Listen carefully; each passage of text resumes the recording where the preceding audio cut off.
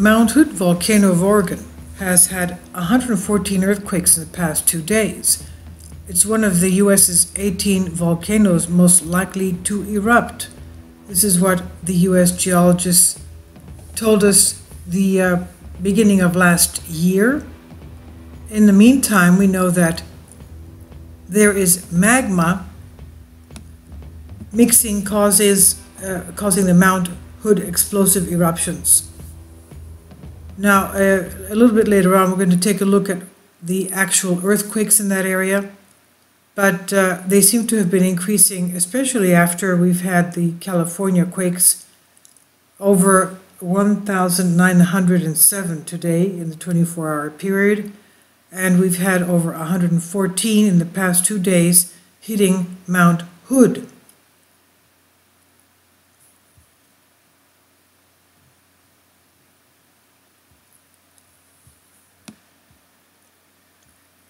USGS says 18 US volcanoes are ready to blow.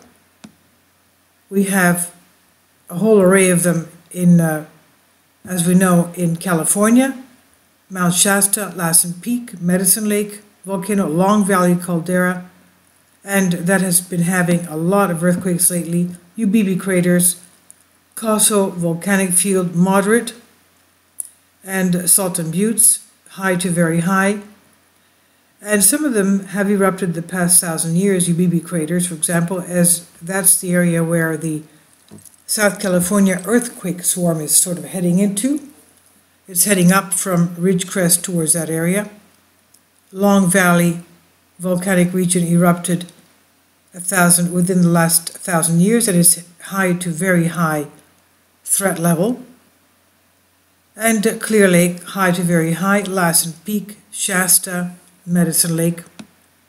But we also have in Oregon Mount Hood, Crater Lake, and South Sister. In Washington we have Mount Baker, Rainier, St. Helens, and Glacier Peak. So Mount Hood is definitely in that list. There's a strange magma mixing causing Mount Hood's explosive eruptions. First of all, it's from what the USGS says, Mount Hood's Oregon's highest peak, an active volcano of the Cascade Range, located about 80 kilometers east of Portland metropolitan area. Volcanism occurs at Mount Hood and other Cascades arc volcanoes because of the subduction of the Juan de Fuca plate off the western coast of North America.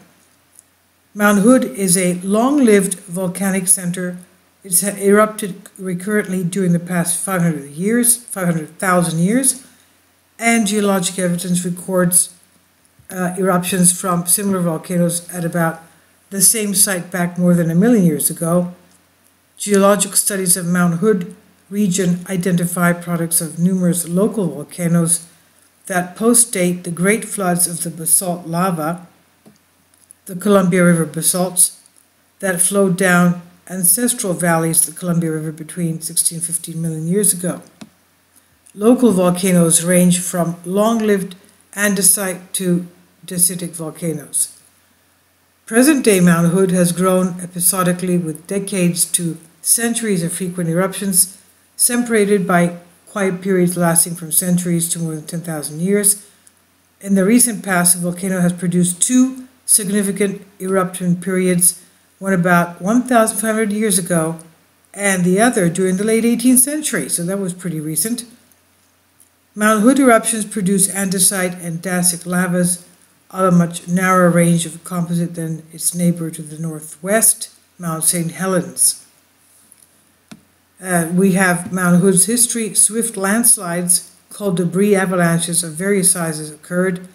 The largest ones removed the summit and sizable parts of the volcano's flanks and formed lahars that flowed to the Columbia River.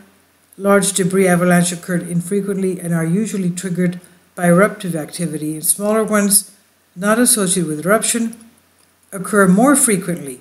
Typically, these are triggered by failure of rocks that have been altered and weakened by acidic volcanic fluids or by weathering. Now, we know that it is a stratovolcano. A stratovolcano, known as a composite volcano, is a conical volcano, like a cone built up by many layers, strata of hardened lava, tephra, pumice, and ash. Unlike shield volcanoes, the stratovolcanoes characterized by steep profile with a summit crater and periodic intervals of explosive eruptions and effusive eruptions, although some have collapsed summits, craters called calderas. The lava flowing from stratovolcanoes typically cools and hardens before spreading far due to high viscosity. The magma forming this lava is often felsic, having high to intermediate levels of silica, rhyolite lava that is, it flows very slowly, with lesser amount of less viscous mafic magma, and extensive felsic lava flows are uncommon, travel as far as 15 kilometers. Stratovolcanoes are sometimes called composite volcanoes because of their composition, composite stratified structure built up from sequential outpourings of erupted materials. Now, going to the magma, mixing causes Mount Hood's explosive eruptions, according to Live Science, and the article was from Our Amazing Planet, which is a sister site to Live Science. Mount Hood, Oregon's tallest mountain and part of the Cascade Volcanic Arc, goes off like a bomb that explodes after two different liquids are mixed together. Mount Hood has not had a major eruption in hundreds of years, but once two different types of magma below the volcano are mixed, the eruptions can happen within weeks or months. This is according to a new study.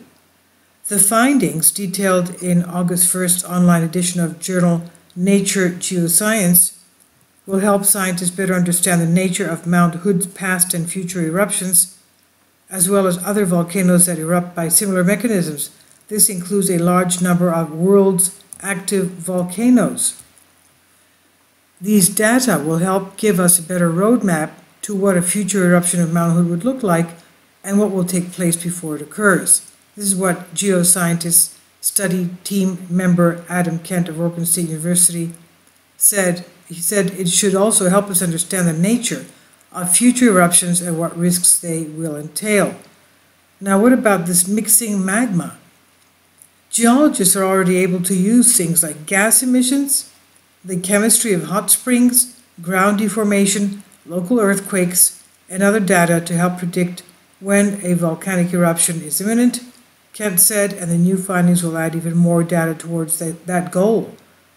There are two types of magma, and these two types of magma, or molten underground rocks, often involved in volcanic processes, are mafic magma, which has less silica and is more fluid, and felsic magma, which has more silica and thicker, toothpaste-like consistency.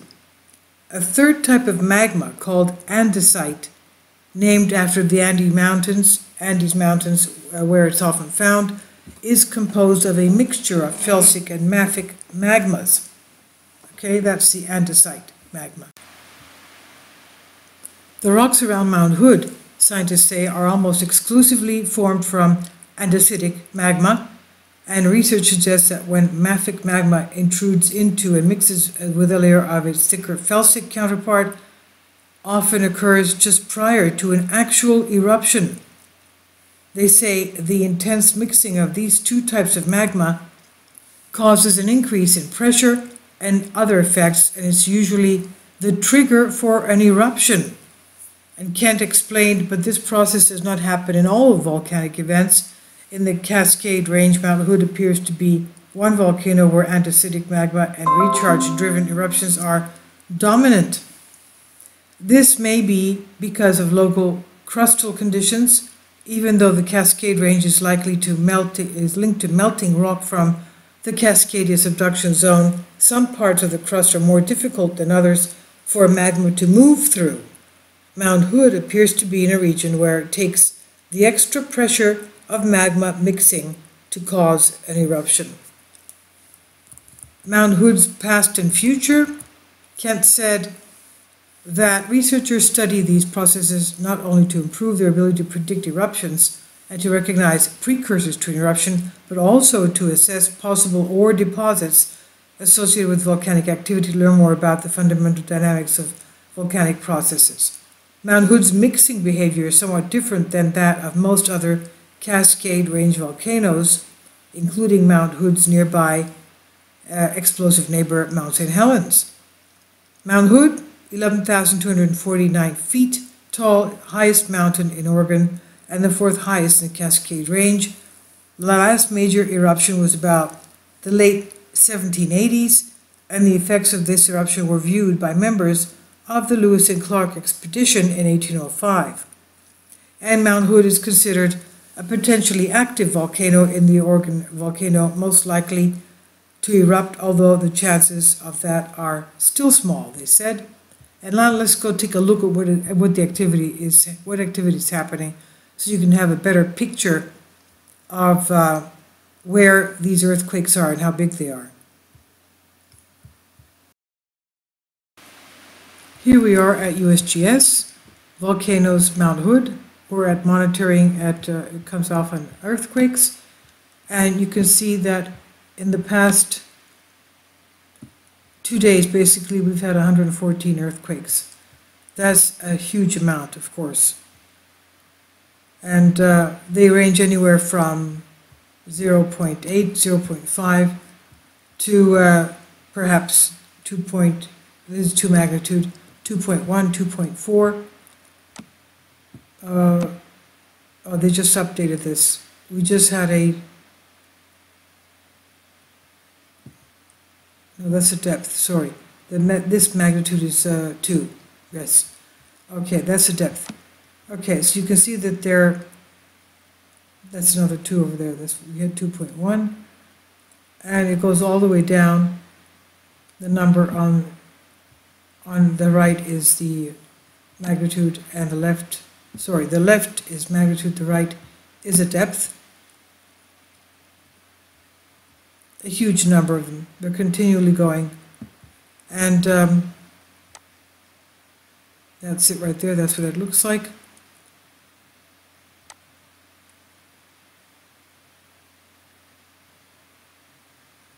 Okay, let's go in again.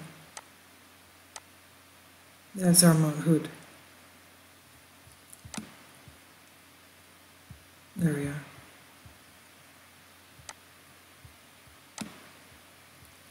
Basically south of the cone of the crater. There you are.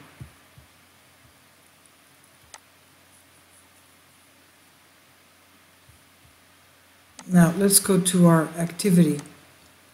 This is the activity in Southern California, where we've had basically 1,907 quakes in the past 24 hours. This is a tremendous amount of activity, and you have to understand that they could not possibly plot all the actual earthquakes that take place. There must be at least twice as many as that. Or if we're talking about close to 2,000 in a day, there must be at least 4,000. Now this is for the past week. The blue are the past day, and the red is the past hour. 3.9 magnitude. Just now, we've had a couple of them that were even higher. I think I saw 4.1 somewhere around here. That's a 4.2 today. 4.2. Okay, and the red ones, as we said, are the past hour, 3.1. And they're stopping in this area, which seems to be a rise. You see that there? That's a magma plume down there. 1,630 meters height. This is in the Coastal Volcanic Field, as we said, and this junction, okay, they're going towards, it seems like this, if you remember, on July 4th and July 5th, this line was basically an L shape, remember? Like this, an L shape. Well, that L shape has turned into an I. It's pointing towards, sort of creeping up towards the northwest, and it's heading towards the Inyo and the Mono area of not far from Long Valley, which is right here. These quakes. Tom's place is Long Valley Caldera. We can see it here. There you go. Tom. And of course, Mammoth Lakes are Long Valley Caldera. We had quakes there as well, but they don't show them here. That's a volcanic area, quite active as well. Now, let's go to Mount Hood. Sorry. Up more.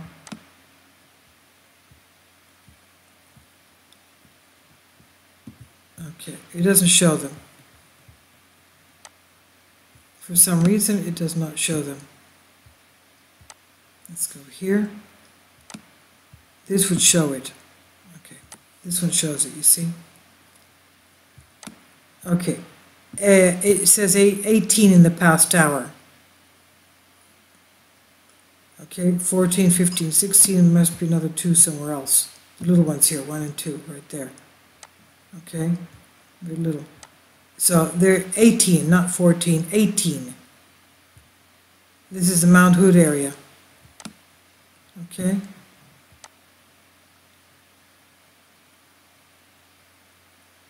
As you can see,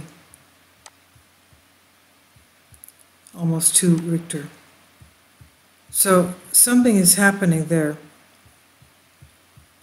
We have a lot of activity in Mount Hood, which is, of course, as we said, an active volcano. One of the volcanoes that is supposed to be one of the 18 US volcanoes that are a threat and are ready to blow. So we have to keep an eye out, see what's happening there, and see what the USGS has to say about this. Right now, they have nothing to say about this. Basically, everything is normal. I didn't look in this, but okay, yeah, everything is normal for them.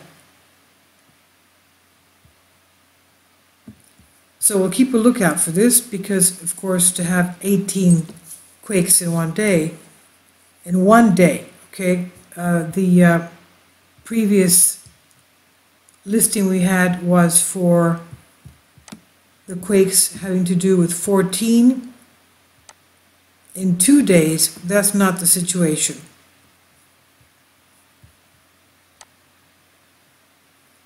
That's not the situation. It's 18 in one day.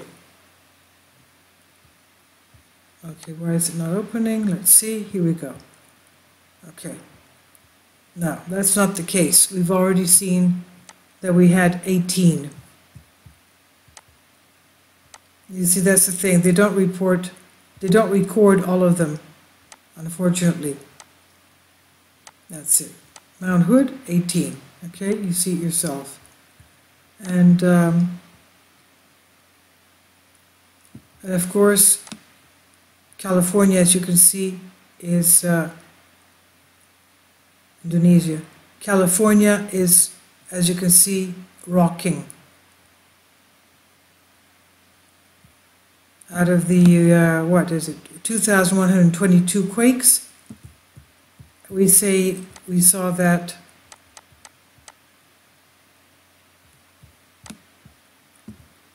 1,884 are in California. Oh, what happened to here? What happened here? What is this? Oh, that's Mount Hood, yeah. What about the other ones we saw? The 3. Oh, yes, that's in Montana. That's basically in the Yellowstone area. Okay, they've gone down. They were a little bit more today, a few hours ago. Okay, so as you could, oh, we also had 36 north of San Francisco and about 1,800 in the Ridge Crest area.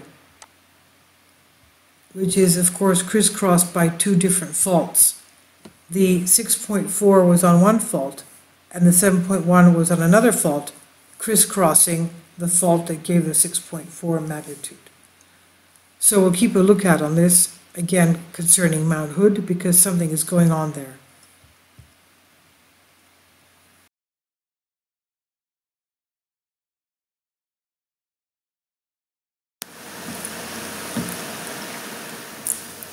If you'd like to join me on my Patreon account, you will hear content not covered by mainstream media.